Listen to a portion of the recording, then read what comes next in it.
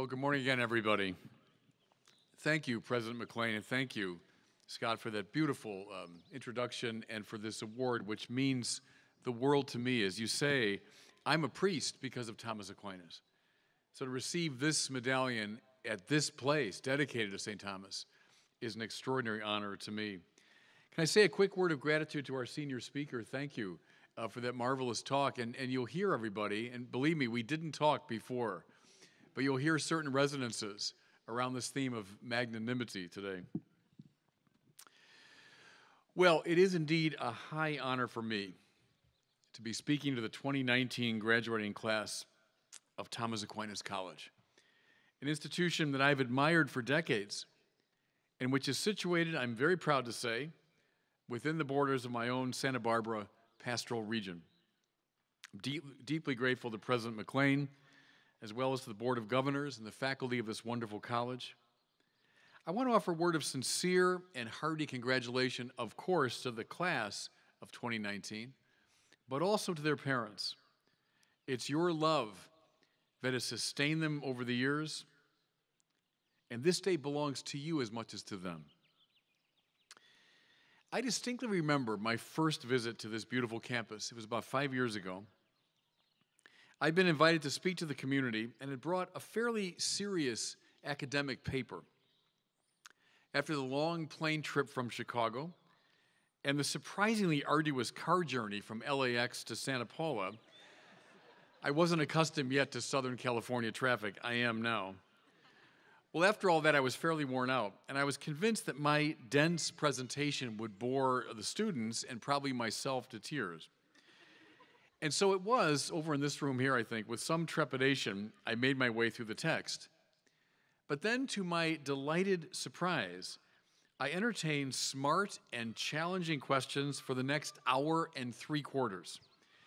As I remember, President McLean had to intervene to bring things to a close, even as dozens of hands remained in the air. Now, in my wildest imagination, it would never have occurred to me that night that I'd one day be the bishop presiding over this region.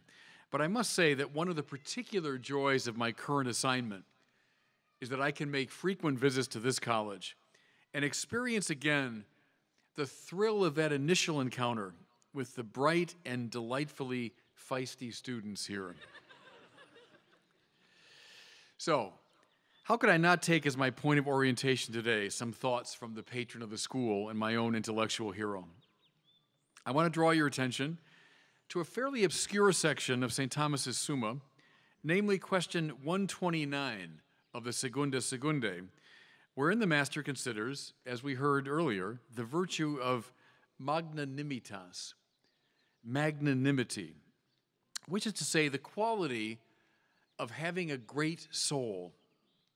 There's an intriguing etymological link, by the way, between the term magna anima in Latin and the Sanskrit title famously ascribed to Mohandas Gandhi, Mahatma, which means precisely the same thing, great soul. So how does St. Thomas elaborate upon the notion? Well, here's the beginning of his respondio to Article 1 of question 129. I'm quoting now. Magnanimity, by its very name, denotes stretching forth of the soul to great things. Extensio animi ad magna, Thomas says.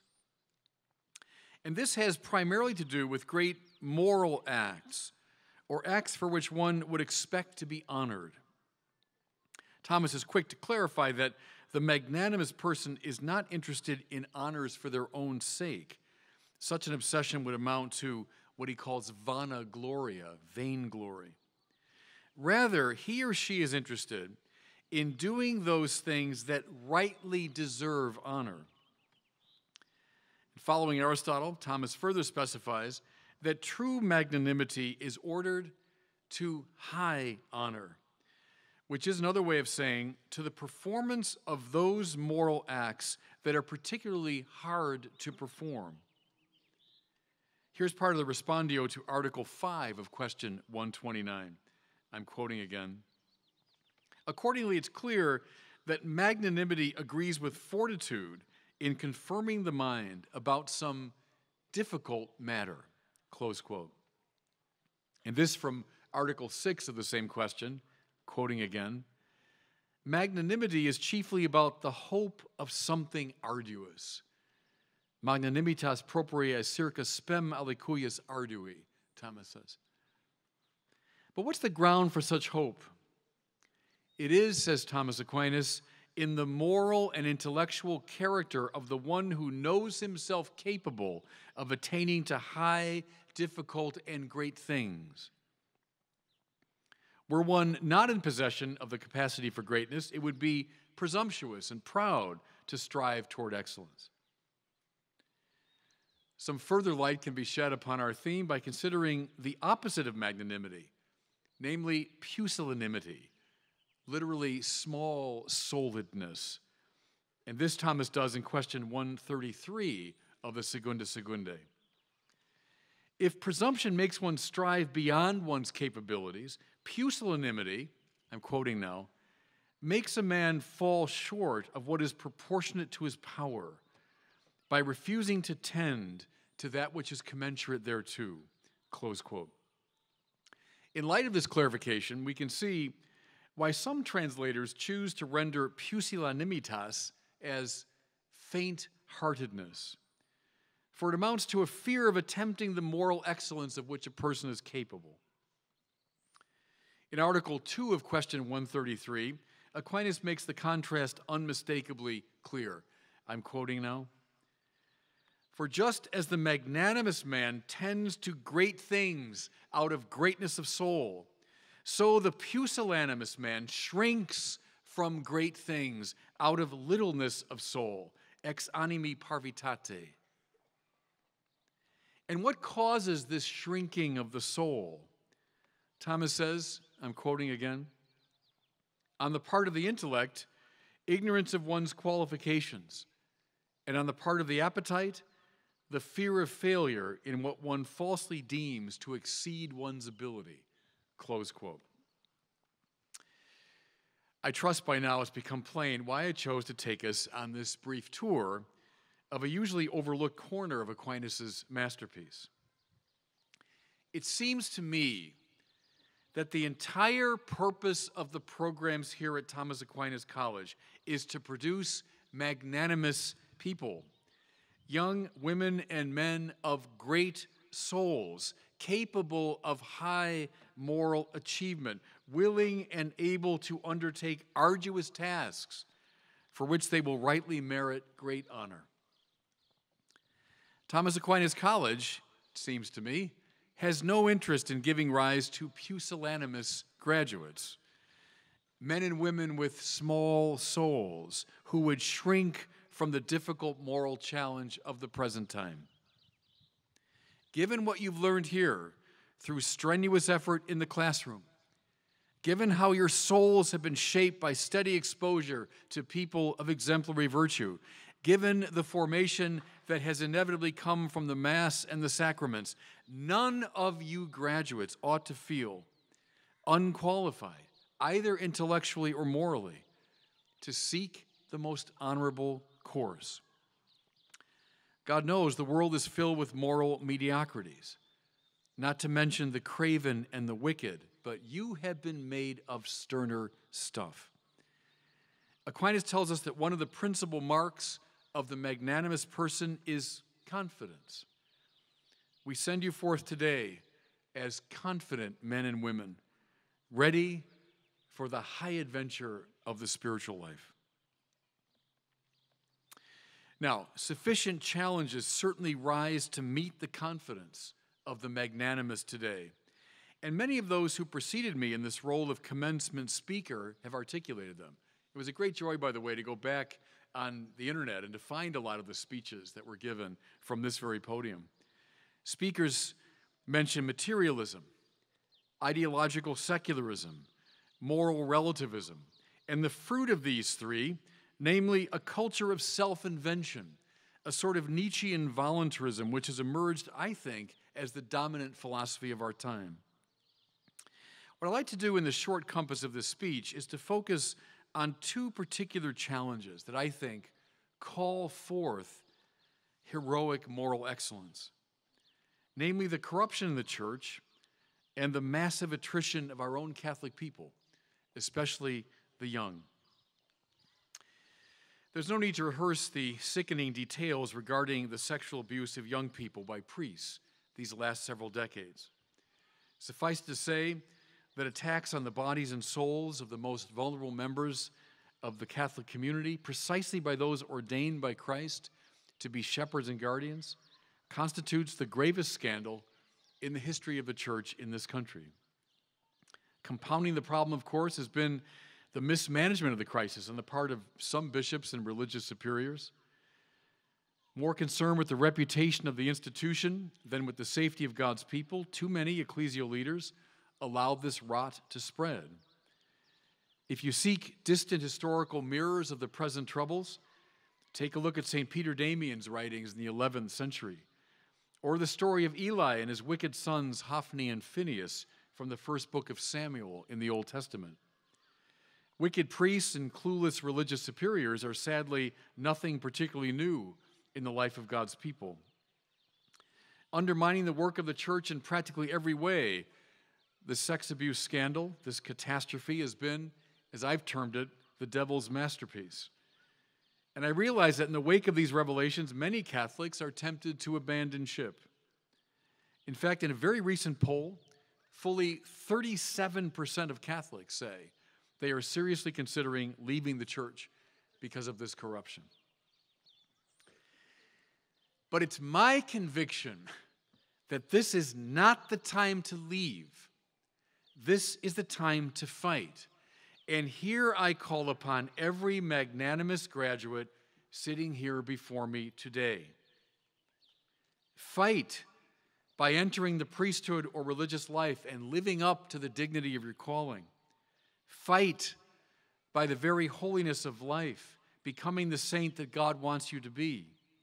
Fight by doing a holy hour every day for the purification of the Church. Fight by calling for real reform. Fight by insisting that the guilty be held accountable. Fight by doing the corporal and spiritual works of mercy. Fight by evangelizing in your everyday life. Fight by ordering your life according to the virtues.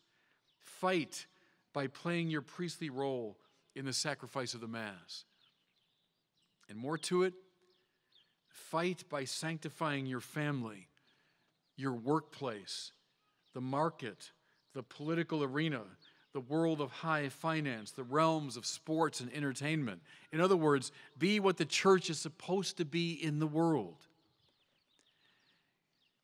In the second book of Samuel, we hear that David's corruption with Bathsheba commenced precisely when the king, instead of going on campaign as was his wont, lingered at home, indulging his private desires. As Pope Francis has often reminded us, when the Church fails to go on campaign, when it turns in on itself, corruption is never far behind. Don't wait for other reformers to arise. This is your moment to meet this crucial moral challenge. And no pusillanimous people need apply. The second great crisis to which I'll draw your attention is the rise of the nuns. I don't mean N-U-N-S, I mean the N-O-N-E-S, or the religiously unaffiliated.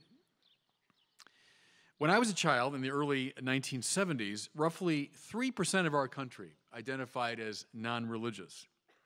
By the early 1990s, that figure had doubled to 6%, but still in terms of absolute numbers, the overwhelming majority of the nation was religious. However, today, nearly 25% of Americans surveyed claim no religious affiliation. And the situation is dire still when we focus on young people. Among those under 30, fully 40% in our country claim the status of no religion. Among Catholics under 30, the number rises to 50%. Any way one looks at these statistics, one must conclude that we're hemorrhaging young people from religion in general and Catholicism in particular. In point of fact, one of the most damning figures is the ratio between those who join the Catholic Church and those who are leaving. It stands at 1 to 6. That is to say, for every one person entering our church, 6 are going out the door. I call upon the magnanimous graduates of this college to rise to meet this challenge, which is especially strong among your own peers. And may I say that as alumni of this college, you are uniquely positioned to do so. Numerous studies have indicated that the principal reason people are leaving the church today is they no longer believe the doctrines put forth by classical Christianity. Though many commentators are tempted to say that the mass exodus is prompted largely by the scandals, this in fact is not true. When queried why they've left the practice of the faith, most people, especially the young, tell us they've done so because faith and science are implacable enemies, because God is an unnecessary hypothesis, because Jesus is one questionable mythic character among many, because the Bible is a collection of pre-scientific fairy tales, etc., etc. In a word, they're finding Christianity intellectually untenable. You have all had the incomparable privilege these past 4 years carefully and critically to read Aristotle, Plato, Cicero, Newton, Aquinas, and even critics of religion, Kant, Hegel, Bertrand Russell, etc. And this makes you specially qualified for the arduous task of engaging the army of skeptics who have wandered from the church. The contemplation of the great intellectuals is indeed an intrinsic good, but may I stress that especially at this moment in the church's life, such contemplation can and should give rise to active evangelization and compelling apologetics. So, magnanimous graduates, become university professors of theology, college and high school teachers of religion, catechists at the parish level, online evangelists, and know that the moment you exit any Catholic church in America, you have entered mission territory. For many years, I lived and worked at Mundelein Seminary, as you heard, outside of Chicago. A blend of extraordinary natural beauty and extremely fine Georgian architecture, the seminary is one of the most striking places in the American Catholic world. Cardinal Mundelein, who actively presided over its design and construction, said he wanted the splendor of the seminary to give the future priests an idea of heaven, so that they would never lose sight of the ultimate goal of their pastoral work among the people. This place here, Thomas Aquinas College, with its own distinctive blend of natural and man-made beauty, has always reminded me a bit of Mundelein Seminary. And indeed, this campus, where liturgy, prayer, fellowship, deep communion with the saints and geniuses of the Catholic tradition are on steady offer, is something of a Catholic heaven on earth, an anticipation even now of the splendor of life on high with God and the saints. But just as the students at Mundelein are not meant to stay on the grounds of the seminary, so you are not meant to stay at this lovely place. Rather, you are meant to go forth, carrying what you've received and cultivated here in order to sanctify our suffering world. Is this an arduous task? Yes, but magnanimous people like arduous tasks, for their order to the moral work that will give the highest honor. Are these choppy seas today? You bet. But only pusillanimous people are afraid of choppy seas. Your 4 years here have given you great souls. Let them be unleashed. God bless you all.